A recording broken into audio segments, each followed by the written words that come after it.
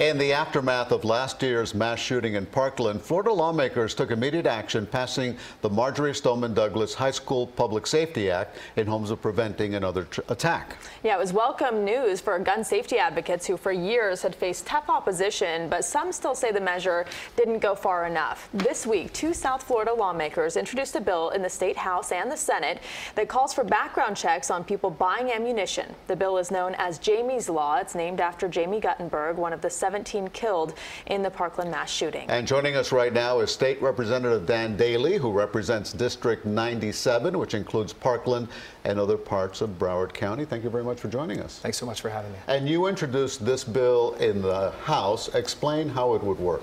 Correct. So we just introduced it last week in the Florida legislature, both myself and Senator Book on the Senate side.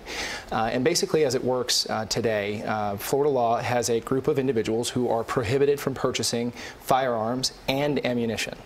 The difference is that when that person goes into a gun shop to purchase a firearm, there's a background check that prevents them from being able to purchase that weapon. There's no background check for ammunition. So that means that same prohibited person can walk down the street to a different gun shop and purchase as much ammunition as they'd like, with really no preventative measure to keep them from doing so. So this would place a background check requirement on purchases of ammunition as well. And this is an issue that's personal to you. Absolutely.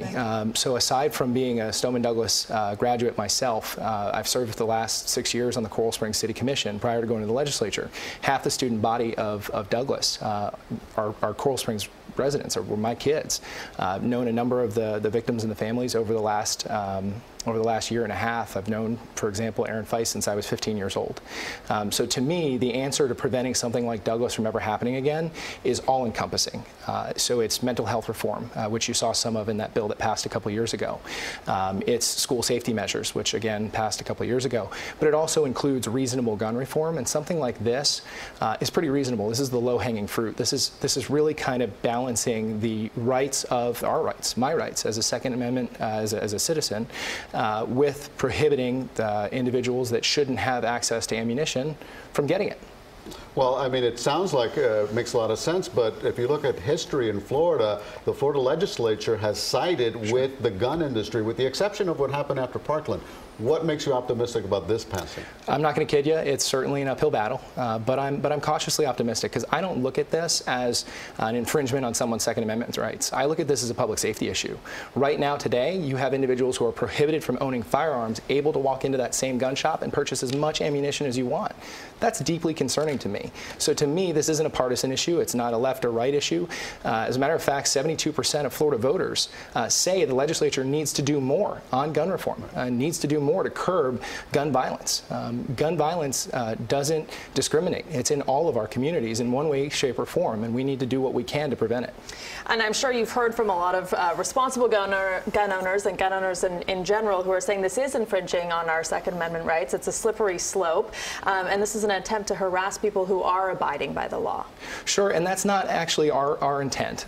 Certainly there are people who believe that, but if you look at the bill, we've really tried to balance those rights. So for example, if somebody wants to take their son or daughter to the gun range for a weekend, there's an exemption for that. If somebody wants to go on a hunting trip for the weekend, there's an exemption for that. There's several exemptions in there, because again, we're trying to strike that balance. We're trying to keep that baseline individual who would otherwise walk in, somebody that has a risk protection order used against them, which I'm sure you're familiar with now since Stoneman Douglas, could leave the courtroom and walk into a gun shop and purchase ammunition.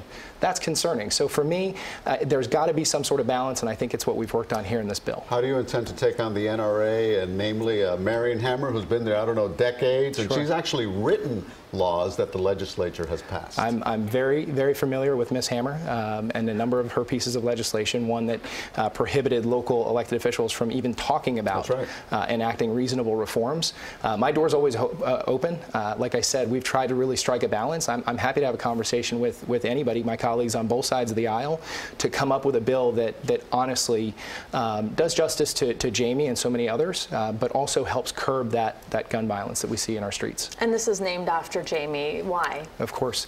So, you know, I had the opportunity, and somewhat unfortunately, obviously, given the circumstances, to get to know Fred over the last year and a half. And this is something that Fred is deeply passionate about, and things can make a real difference. And so we named it after Jaime in her honor. All right, let's hope this time the legislature actually does what the people seem to want to do, because as you mentioned, the polls show that people do want change in this area. I don't think this is anything too over the top, too drastic. Yeah. Again, it's a public safety measure. It's pretty reasonable, and I'm cautiously optimistic. Thank you very much. Dan Daley, who represents District 97 in Broward County. Thank you. Thanks. All right.